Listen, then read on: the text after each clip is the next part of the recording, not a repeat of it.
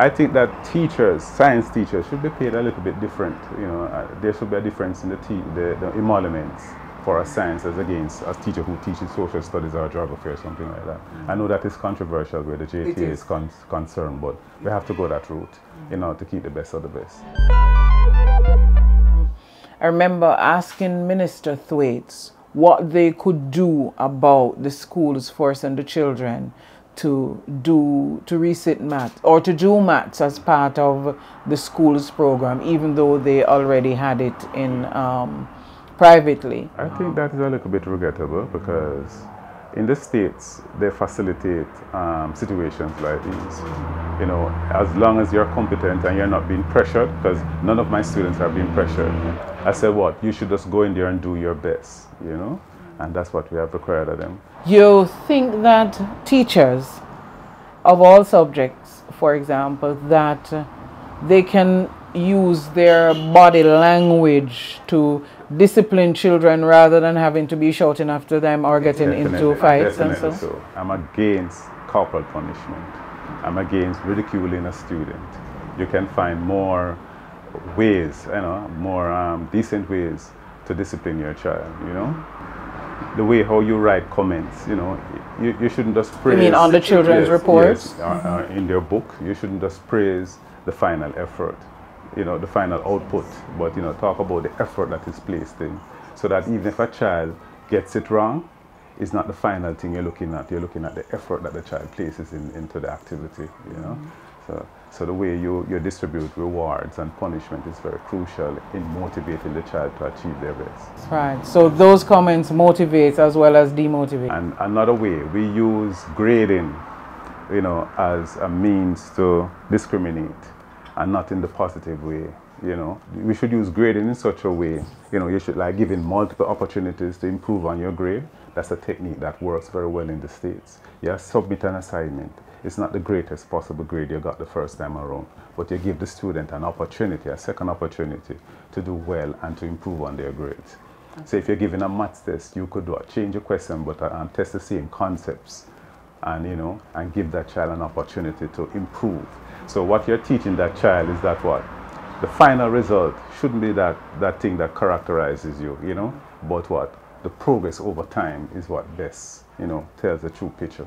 I fall in the trap of giving back. This is what I'm doing on my veranda. I've always said that I wanted to give back. And if I had it more, I would give back on a bigger scale. Because there are students come here, I pay for the subject, I pay for material, I do a lot of that as support. Just to see them blossom, you know. For the young girls and the young boys here who waste their time, what would I say? Yeah. As I said before, education is paramount, especially when you come from a generation that didn't have any generational wealth to pass on to you. This is one way out of poverty, right? Making use of your educational opportunities, showing respect for each other, you know, that emotional intelligence is very important. Because if a student is very respectful to me and he's slow, I'll go the mile with him because of that level of respect that he shows for me, you know? And then when he see that you cares that much, or she see that you cares that much, they'll put in more effort in their work, and sometimes they surprise you in their achievements. Okay. I'm very, very competent in physics and electronics.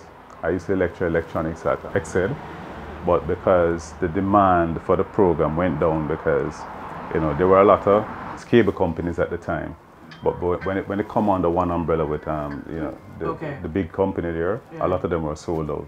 So that kind of market kind of dry up for the small technicians and so. So we used to train technicians at EXED, you know, electronics and stuff like that. And I'm very good at physics, and disappointingly though, a lot of students are turning away from it. And that's disappointing, just because physics, maths and the sciences, that's our ticket out of poverty and for transforming Jamaica into, you know, from a third world to probably second or first world. You know, talking about training, you know that we train a couple, but you know that many of them migrate.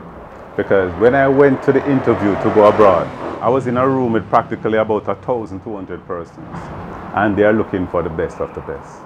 Unfortunately, I was selected, right? And I know that that was when? That was what, a couple years ago, was 2010. 2010, yeah. Something like that. So you were selected as one of the students to teach, one of the teachers to teach in Los Angeles. Yes. And, you know, I think that if we do a lot more for our students, student teachers, then they will reciprocate and they'll stay. But we have to make the condition a little bit better. I think that teachers, science teachers, should be paid a little bit different. You know, there should be a difference in the emoluments for a science as against a teacher who teaches social studies or geography or something like that. I know that is controversial where the JTA is concerned, but we have to go that route in order to keep the best of the best.